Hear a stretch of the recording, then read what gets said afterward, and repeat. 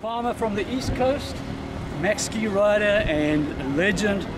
And Shelly is the first American woman ever to win a world title in the sport of Waveski surfing.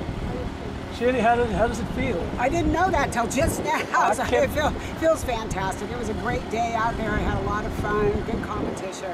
Yeah. Super happy. She's a legend. That means she's been surfing since some of the young kids weren't even born yet. So, great job. Well, thank Awesome. you so much, You Stuart. did the East Coast proud and you did Waveski proud.